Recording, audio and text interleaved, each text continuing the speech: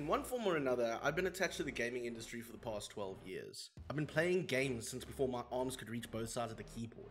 I've been playing everything from Doom to Monster Bash, Mass Effect to Minecraft, Duke Nukem to Warcraft, Orcs and Humans, and everything weird in between. As a kid, games like these really made weekends worth looking forward to. You could run home, start up your home PC on a Friday, and play Age of Empires for the next 5 hours and forget that you needed to do your homework. That's what breaks my heart. I see far too often commentary about gaming being dead. Yes, we do live in an era where gaming is very commercial and profitable. Corporate entities, like they are, focus on income and profit. That's why our AAA titles are generally drenched in NFTs and microtransactions, rather than focusing on the challenge or the fun of the game. I know I'm generalizing, but for the most part, this is the truth. But that's why the recent resurgence of indie games and boomer shooters in the last 5 years or so have injected nostalgia into my veins and reminded me that you can still make games that have fun in the middle of their construction. Games that have thrilling storytelling, interesting character development, engaging gameplay, and fun and new ideas that we've never seen before. When last did you see a AAA game with a new idea? Come on, that's not how they work. It's about lowering risk and maximizing profit. That's why we've had the same Call of Duty and FIFA game for the last 2 decades. Indie games and boomer shooters in specific are just a small genre of this revolution. That's why it's great to see studios like 3D Realms leading the charge with the annual Realms Deep event, an eccentric, sometimes cult-like showcase of new and exciting indie games and boomer shooter titles that we may have otherwise missed this past year.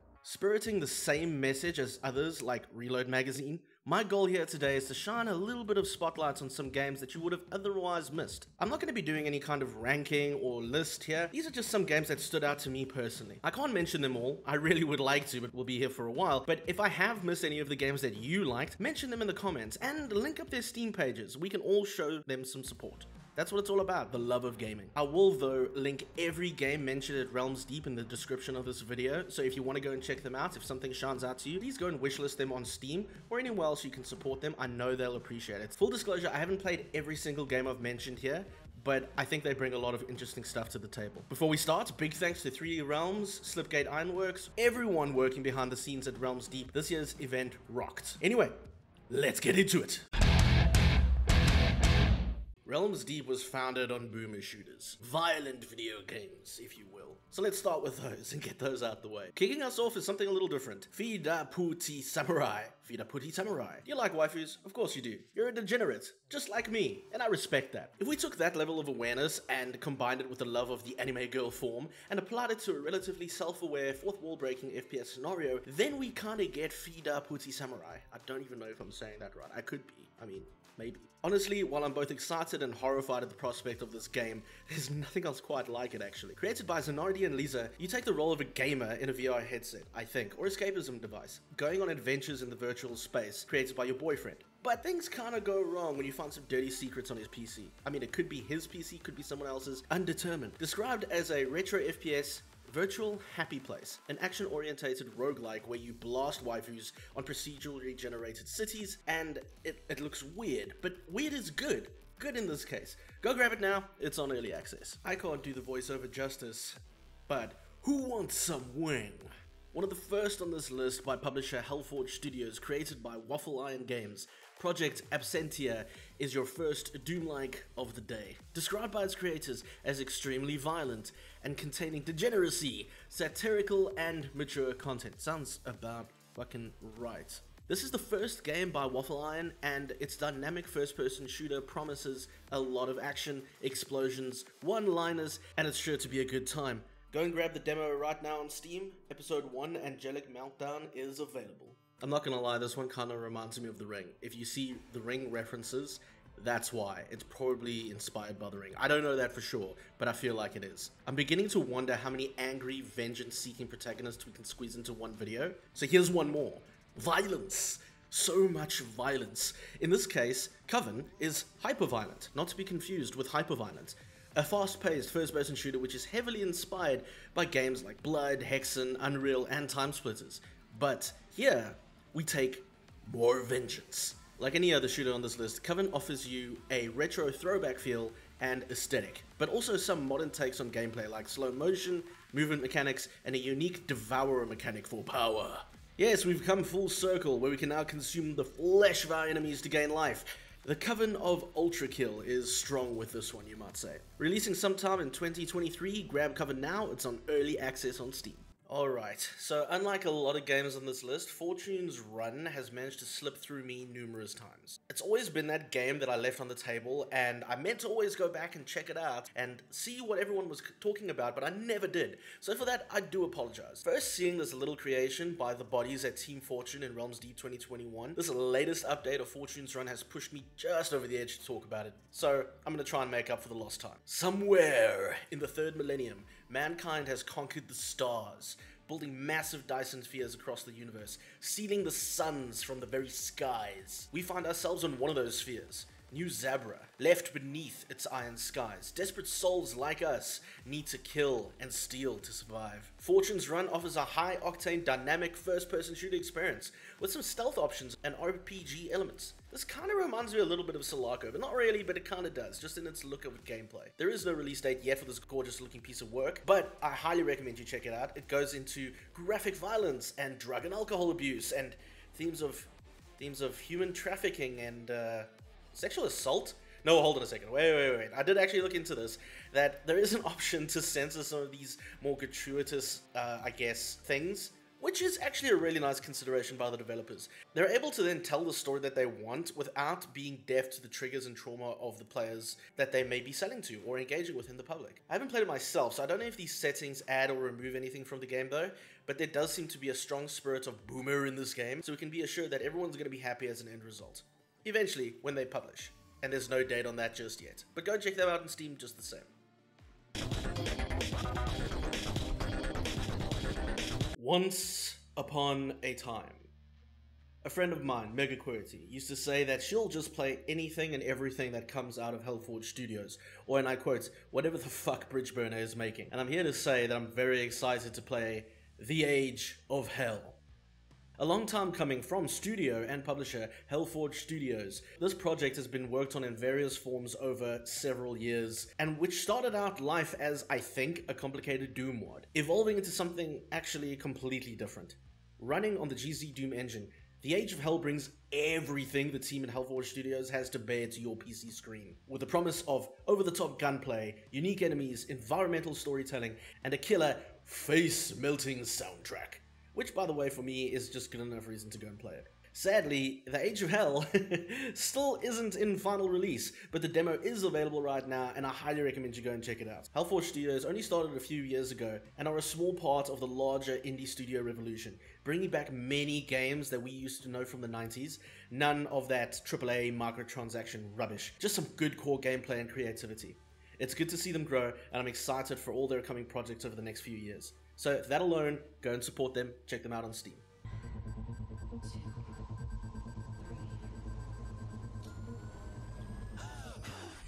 Bombshell Shelly is back, baby! And this time a sequel to the highly regarded Bombshell game.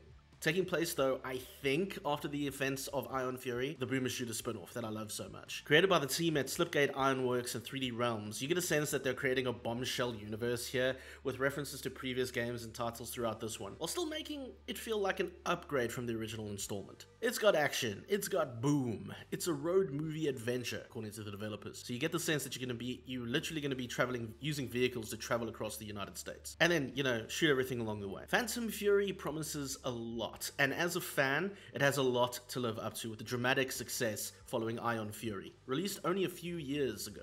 Ion Fury, for one, was a part of the first boomer shooter revolution. I'm personally a big fan of Shelly, and I'm really excited to see her back. There is no release date for this one yet, but it is planned for sometime in 2023. You think that arm makes you look cool or something? Oh, gasp! More violence, you say? Yes, I think we could do with a bit more violence, don't you think? In fact, this time, excessive, pixelated, horror violence. Okay, we're talking about hyper-violent now, created by Terminus Arcade and Fulgrim Publishing, who promises a brutal fight across a mining asteroid colony, Commodus 27C. But this time, hordes of infected, of dark origins bleed through the walls. And yes, that could be an alien reference. I don't know, Blogsy, tell me in the comments. Another great retro shooter for this list, showcasing some extremely good sounding and looking weapons, which can be mixed and matched quickly, which makes me feel like there's quick switching involved in this game. And apparently, across a variety of game modes, which is a good thing. Hyperviolence adds another spin in the current boomer shooter space, and I'm fine with that. More action, more power trips, this isn't a bad thing, especially in 2022, or whenever this is released. Speaking of release, grab the demo right now on Steam, do yourself a favor, and get that power trip going. Oh, this one. This is an interesting one. This feels like something I sketched at the back of my maths workbook from grade 5. And that's also why I'm calling Slayer X, and I'm gonna coin the term if it wasn't coined already, a punk shooter. Low graphics, high action. Slayer X goes one step further and adds a punk rock soundtrack and aesthetic coming straight out of the 90s, or kind of the noughties at this point. Is this what happens when Gen X and millennial dude bros make games? I don't know. But what I do know is that Slayer X is easily one of the more unique games you're gonna find on this list. And honestly, half the time I don't know if the game is being hyper self-aware or completely lost its shit. You're an X-Slayer, and you're going up against the Psycho Syndicate, and you're here to save the people of Earth, using your powers called Hack Blood. I actually do like that word. I haven't played the game yet, and there is a demo out, but it seems to run extremely smoothly, though the environments do look like something out of Microsoft 1998. Which kind of makes sense, because developer Big Z Studios Inc. says they've been making Slayer X since 1998. I didn't even plan on that. Sorry, wait. I didn't even plan on mixing Microsoft 1998 and the... Wow, look at me. Look, it looks good fun. It's action-packed overall and an overall good time, albeit a little weird. Go grab the demo now on Steam. You don't want to miss this one, who is apparently the greatest game in the world. Ah, another boomer shooter, you say? I feel like every time I talk about a new boomer shooter these days, I recite My Chemical Romance's Blood in my head. And look, Incision is no different. It's blood. It's got a lot of it. Incision is the latest work by Smooth Brain Dev and Hyperstrange. In essence, an old school first-person shooter with no bullshit. We get blood, gore, slaughter. Everything a healthy boomer shooty needs. Incision is another great game by publishers Hyperstrange, responsible for titles like Postal Brain Damaged, Dusk, Elderborn, Head-On, and Supplice, amongst others. The publisher has become something of a household name in the retro shooter space, and it's great to see that Incision is finally getting some love. For me though, I slowly am starting to feel the excitement towards over-the-top boomer shooters for like blood, over-the-top blood, and over-the-top neon kinda overused at this point.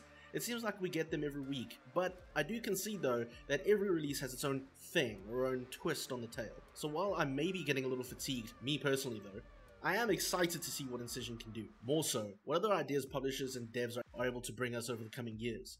And I think Smooth Brain Dev and Hyperstrange are some of the ones to do it. Go and check Incision out right now, it's on early access! Go to Steam, go do it, do the thing. Ending off this violent segment, we get the Last Exterminator, which gives me all the kind of right energy that I used to get from Duke Nukem. Everything from the reload animation, to the environments, to the bad guys. Still in the early stages of development though, developer Ironworks Games has a long way to go, but they seem to be up for the challenge. You're Kira Parker, an exterminator. Your job is to kill things for a living, and now a hostile invasion of, checks notes, cockroaches has invaded your city, and you've got one job to do, take them out, in some badass high-octane action, as is the norm in the violent games. Running and built from scratch using Ironworks' own Mars engine, The Last Exterminator has a full modding capability and level editor, which is actually nuts, because games like this have the potential to live for basically forever, just like Doom, and I may venture to say Proteus. Action, community-driven, a good setting, I'm keen on this one. There is no release date yet, but go and wishlist them on Steam, show these guys some support. And now for something completely different. It's competitive out there. Everybody and their grandma is competing for space and airtime and money and everything else. So it's really tough to stand out these days. So it is very refreshing when I see developers try and do something new. Bears in space. Starting out with something a little lighthearted because I'm a bear myself apparently, and Bears in Space gives us the answer to the question, what if bears went to space and then fought alien robots? Well, developers Broadside Games have given us the answer. It looks like a good time though, and Bears in Space seems like a very light-hearted experience where your strength is only matched by the size of your over-the-top gun. It seems like we'll have a very good balance of humor, bearish melee combat, creative weaponry, and a little bit of something that every growing space cub needs. Almost seems like a bullet hell from this demo. Oh, and honey. You need honey in this game, of course, because, you know, honey and bears. This is... It's clever. Alright, let's move on. Don't sleep on this one, guys. The idea has made me a fan, and I can't wait to check it out. Bears in Space hits Steam sometime next year. Bears Wars in space.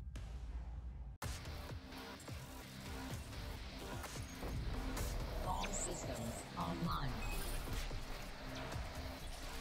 Vergeworld. Instantly reminded me of Descent. Anyone else? Just me? Well, it did for me, and that's a good thing. Verge looks and feels like the Flyers of old, a rarely seen approach to games these days. Developed by Bad Bones, Vergeworld gives us fast-paced, action-packed flight combat with the ability to customize your ships between battles in this post-apocalyptic world. Described as a racing roguelike by Bad Bones, this game mixes procedurally generated worlds with airship dogfights. If you're a Descent fan like me, I think this one looks to scratch that itch, and it has a pretty awesome synthwave music sound to boot.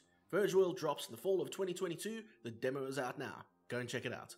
Do you ever just sit at your game station, your PC or your console, and just be like, damn, I just want to turn my brain off and just blow up things, and, you know, blow up bugs with lots and lots of bullets, just be left alone, just to let my mind wander.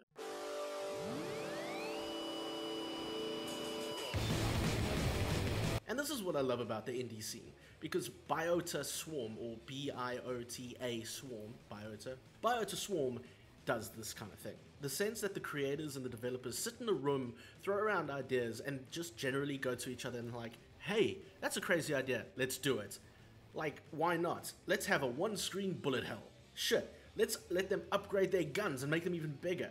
Ah, fuck it. Fill up the entire screen with bugs. That, in a nutshell, is what BIOTA Swarm is. Developed lovingly by small bros, and that's small bros in small letters for a reason. BIOTA Swarm is a bullet hell indie game that I just can't look away from. Similar to games like Vampire Survivors, for example, you're expected to get to a point where you're going to kill everything everywhere all at once. I love it. Complete with roguelike elements, and you can upgrade and unlock new weapons, heroes, perks by beating the bosses and completing runs. Sure, if you're into roguelikes, this is a win. If you're not, this still looks incredibly addictive, and I can't wait to play this on Steam. Its planned release is Q1 2023, and I really don't want to wait that long.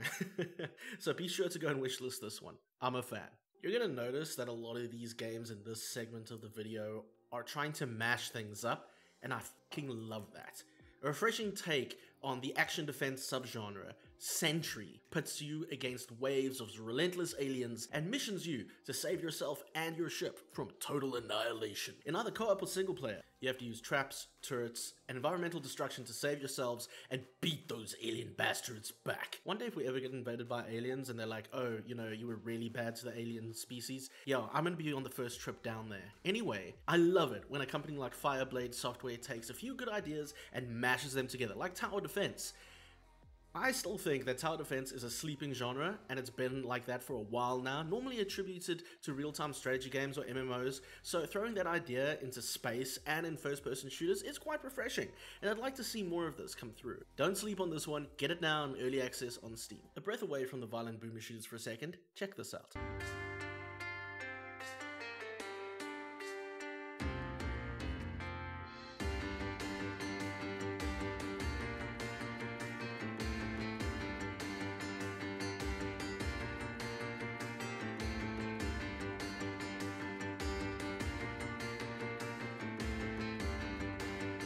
Yes, by a process of decapitation, you are now a new Innkeep and responsible for feeding and entertaining a variety of interesting guests and customers, whether that's a new warm fire or assisting them in a ritual rite of demonic summoning.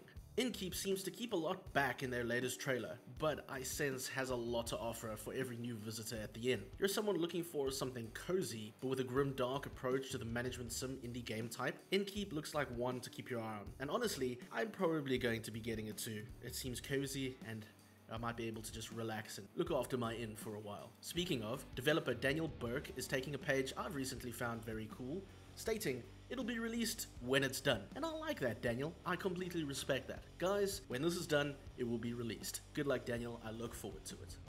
Team 17 is quickly resettling as one of the world's leading indie publishers, giving us The Unliving, Trepang 2, Overcooked, Blasphemous, the Worms franchise, to name a few. Bravery and Greed promises to be another IP that is simply just adding to their extensive portfolio of games that just scream, fun first, ask questions later, reminding me of the fantasy RPG platformers of old. Bravery and Greed leans into classic fantasy hero tropes, where you can choose your class and customize your items and gear to take on dungeon monsters that await you. But you don't need to venture into the dark of the dwarven hold alone. It comes with local and online co-op, making adventures even more exciting. The graphics and the color remind me a lot of that neon bullet hell game. I forget the name now. It's probably, I'm gonna pop it up in the screen now. If it pops up in the screen, it's the game I was talking about. There seems to be thousands of items you can get and upgrade. I'm probably gonna be hooked for hours when I eventually do get around to playing this.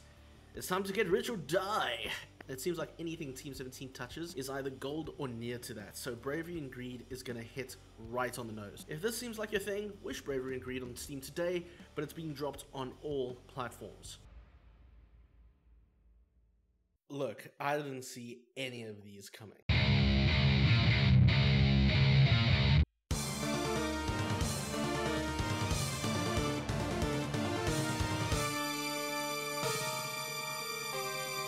It's no secret that unlike my friends and colleagues in the boomer shooter base industry, whatever, I've actually not played Rise of the Triad. No? Yes, I know. Please bestow any disdain you have upon me in the comments section. Send it my way, I deserve it. Rot was one of those games that just simply never made it into my childhood. Somehow Doom did, but Rot never did. I don't know if it was just a few years shy, or if my uncle never had it on his table. We'll get to that in a little bit.